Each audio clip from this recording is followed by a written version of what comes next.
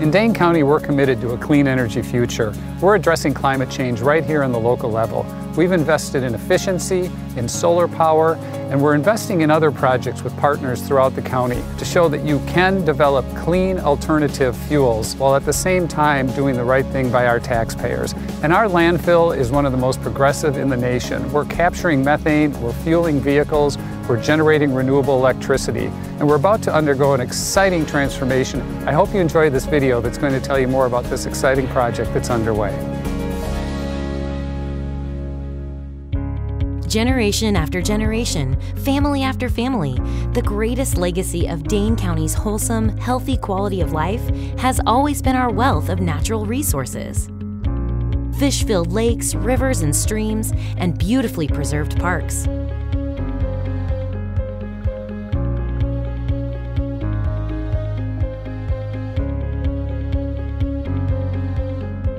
But with riches come responsibilities. The families, corporate citizens, and institutions of this community entrusted us, their Dane County government, to protect this environment and preserve these natural treasures for future generations. To honor that trust at the highest level, the Dane County Office of Energy and Climate Change was founded in 2017. This body is empowered to define, develop, and deploy the action strategies required to do Dane County's part in adapting to the impact of our changing climate by reducing carbon emissions. The momentum of this mission is growing. Dane County is now home to many of the largest solar arrays in the state of Wisconsin.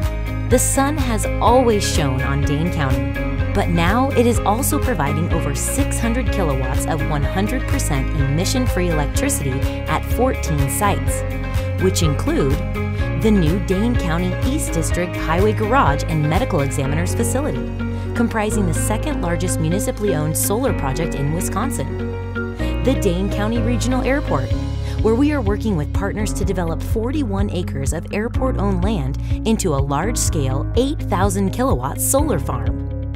This will be the third solar installation on the airport campus, which the county already uses to offset energy costs. This new solar farm will be 80 times larger than the other two existing solar installations at the airport. The Dane County Jobs Center will be the county's 16th solar installation. When completed, these projects are expected to generate over 10 million kilowatt hours each year of power. Also included is the Lyman F. Anderson Agricultural and Conservation Center. Another priority for the county is cleaning up the lakes.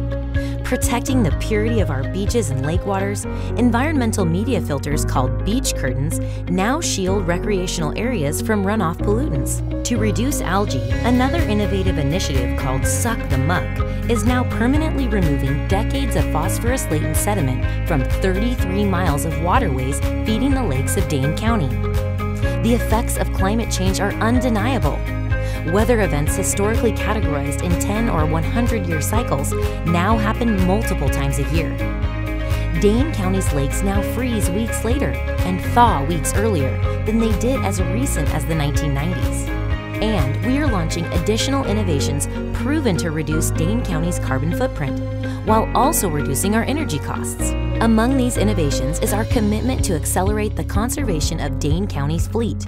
So far, we've converted 75 vehicles, including 1/3 of its highway fleet, from fossil fuels to clean-burning compressed natural gas, known in energy parlance as CNG, or as we'll be calling it from this point forward, RNG, for renewable natural gas. RNG is a truly renewable resource, unlike many other fuel sources that come with harmful effects associated with procuring them. This vehicle energy conversion initiative dovetails with Dane County's newest and perhaps most exciting environmental game changer, which we are very pleased to share with you today. First, let's talk some basic science and some real-world economics. Like all modern landfills, the natural biological decomposition process at Dane County's operation on Highway 1218 produces a gas called biogas. Biogas is about 50% methane. The energy source known as natural gas is 98% methane. So, biogas possesses the potential to be used as an energy source once impurities are removed. Most landfills just burn off their biogas, which is required by law. But for the past 23 years, the methane in Dane County's biogas has been harnessed to generate renewable electricity, which in turn has been sold to local utilities. As a result, this process has provided enough renewable electricity to power 4,000 Dane County homes 24 hours a day, 7 days a week, 365 days a year. While this project has served us well, we now have an opportunity to further our economic and environmental gains while ensuring that our own energy needs continue to be met in a responsible, sustainable way. This new initiative is the first in the nation, a $28 million project that we're happy to share with you today. Obviously, there are countless technical and economic aspects to a plan of this scope, but for the sake of discussion, let's look at the 4 basic components. 1. We will build an on-site facility, which will enable us to refine all of our biogas, 50% methane, into pipeline-grade natural gas, 98% methane. 2. We will convert our refined gas to renewable natural gas, a highly coveted vehicle fuel because of its minimal environmental impact and maximum efficiency.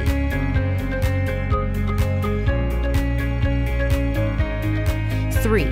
We will inject this refined gas directly into the ANR Trans-Canada Transmission Pipeline. Dane County will be the only renewable energy producer from Wisconsin to put gas into this pipeline. Our proximity to this energy superhighway is a major plus. It runs directly under our landfill property. Our RNG will be sold on the open market and be used to propel our own Dane County service fleet. 4. Our new system will also have an offloading station that will enable regional biogas digesters from Wisconsin's dairy farmers and other agribusiness sources to truck their gas to our facility and use our pipeline interconnect. This will be the first project in the nation to have this capability. This has the potential to significantly improve the economics of digesters. This could lead to more area digesters, which will help lead to cleaner lakes. Centralized offloading will significantly boost the economic and ecological viability of biogas digesters while further protecting the natural purity of Dane County's recreational lakes and waterways. The economic impact of our plan is significant. Renewable fuels are incentivized by both federal and state programs. And the investment will yield enough gas and service-generated revenue to pay off the initial project costs in 3 years. After that, the operation will generate several $millions each year, which will go directly to Dane County's general fund. This would otherwise be funded by taxpayer revenues. Not only will this project create jobs and keep skilled workers in Wisconsin, the RNG itself will become a continual resource that provides energy independence while lessening our dependence on foreign sources of fuel. Considering the fact that $12 billion leave Wisconsin for fuel every year, the impact of our keeping those dollars here is fairly evident. The environmental impact is even more profound. RNG from our landfill used to fuel our own county fleet and countless other vehicles will have an 88% reduction in carbon emissions when compared to gasoline or diesel fuels. This will help improve air quality here in Dane County. In its first 12 months of operation, now slated to start in 2019, we will displace almost 3 million gallons of gasoline and diesel fuel per year with clean, renewable fuel from landfill biogas. As our landfill operations grow, this will increase to more than 4 million gallons of renewable fuel per year. To provide some perspective, that is the equivalent of removing 7,500 cars from the road every single year. To summarize this introductory overview, let me offer the following, which I think sums up the spirit of this next chapter in Dane County's ongoing quest for a cleaner environment through economic innovation. The measure of who we are is what we do with what we have.